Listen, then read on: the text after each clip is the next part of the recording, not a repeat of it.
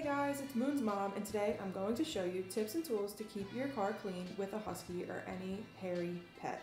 For the purpose of this video, I did keep the car very messy for about 7 days, and this is how much hair that we accumulated from Moon in about 1 week.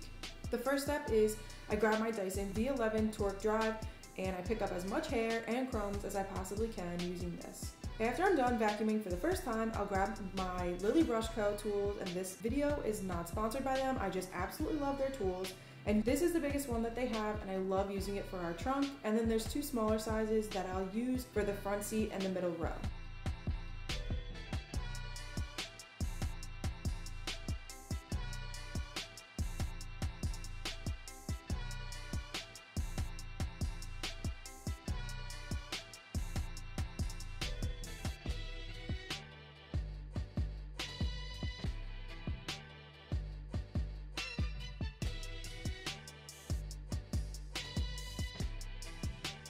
A few other tips is always keep a lint roller in your car and your home handy.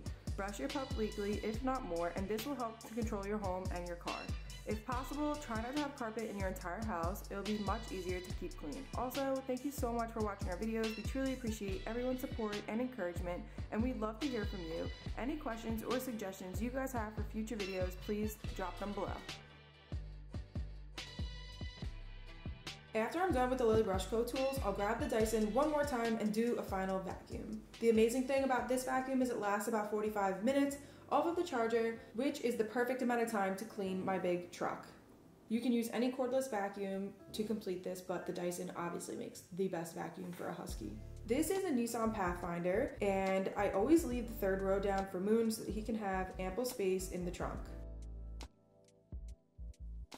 Once the trunk is all cleared out, I grab a queen size sheet and it fits perfectly in the trunk, and Moon absolutely loves it. For the purpose of this video, I did not have the sheet in it for the last week just to see how much husky hair accumulated. But let me tell you guys, it's amazing that you can just take the sheet out, shake it, bring it in the washer and dryer every week, and there you have it.